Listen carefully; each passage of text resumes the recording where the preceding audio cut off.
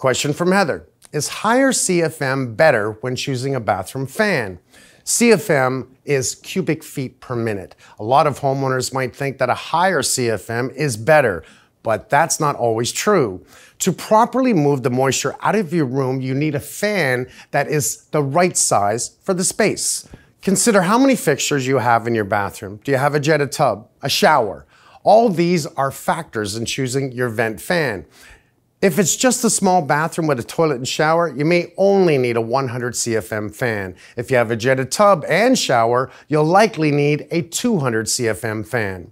We've been installing the Whisper Ceiling DC from Panasonic for years on our projects. Here's what's great about it. It has a pick-a-flow speed selector switch built right inside.